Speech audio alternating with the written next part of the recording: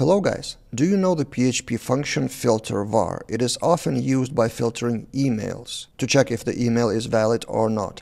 But there are more filters available in that function, and we wrote an article on Laravel Daily from open source projects, the examples, and I decided to read that article for you, show those examples on YouTube as well, to spread the word, spread the message to YouTube audience as well. I will link that article in the description below, so you may also check the links for all the examples. So typical example of filter var is this. So I've seen that multiple times in multiple projects, validating the email. Good. But there are that many filters available as well.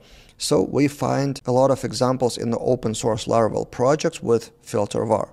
The first example is the same email. It comes from Laravel CRM, and this is the example. So filtering the addresses and checking if the address is a valid email, and if it is, then we add that to the list array of emails. The second example with different filters, you may filter integers and floats, and of course there are other ways to check integers and floats in PHP and in Laravel, but also filter var is available for that. And in the Coil open source project, it checks the config bitrate for whether it's integer number or not, and checks the start time config whether it's a float number or not. Also available in filter var. Example number 3 is you can validate Boolean. To be honest, I'm not actually sure how it works, whether it validates only true and false or zeros and ones. You may check a look. To be honest, I'm not sure exactly how it works, whether it filters just true or false or zeros and ones.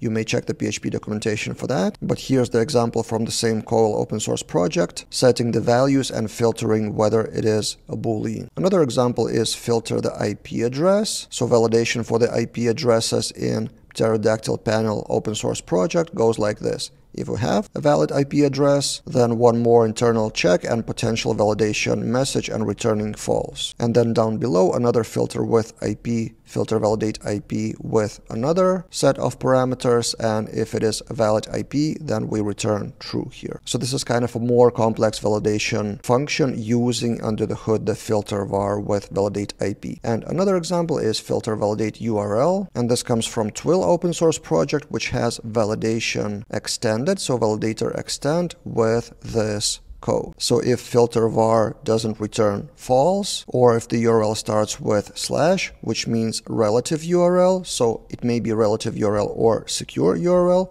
which means HTTPS, so they have their own validation rule called relative or secure URL using the filter var under the hood. And final example is filter validate domain name, which comes from PixelFed open source project, and the function is called hasValidDNS, so it searches for domain name in the domain value of the variable with additional flag and then returns false if it's not valid, or caches the result in other case. So yeah, these are the examples. Maybe you will add something more in the comment, and again I will link the original article. It's free in the description below, so you don't need to have any membership, and in that article you will find links to all those open source projects, so you may dive deeper yourself. What do you think about filter var? Do you use it often, or you rely more on validation of Laravel or other PHP functions? Let's discuss in the comments below.